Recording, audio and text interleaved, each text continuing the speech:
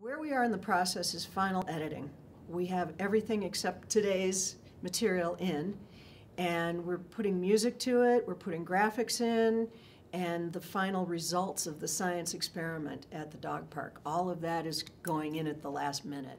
We're right at the most stressful time of the process, so it will take time for us to reflect on everything that we've learned. We've experienced a lot of interesting twists and turns as the story has evolved.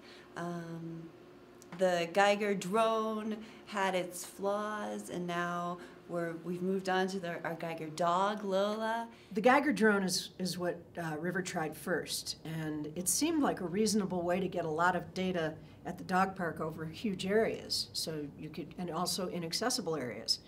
But the problem was, in order to get accurate readings, it had to be about a foot constantly above the ground. River and his buddies came up with this suggestion of using a dog at the dog park.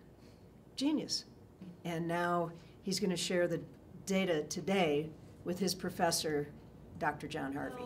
I am so super proud of everybody who's come together to work on this project. It has been a crazy 7 weeks. We've gotten so much done in such a short amount of time.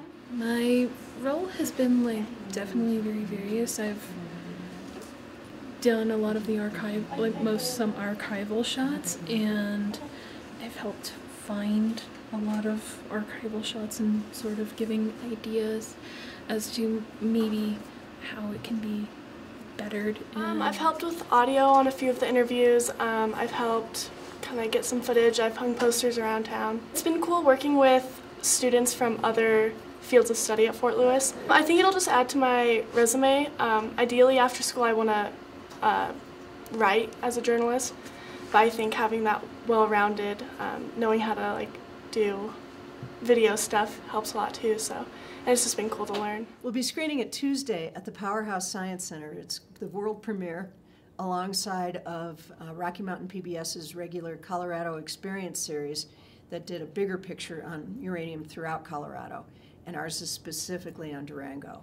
Well, it's a great time for the students to meet and mingle with their audience so that they can reap the rewards of their hard work. And I'm looking forward to networking and sharing with the community what we've done.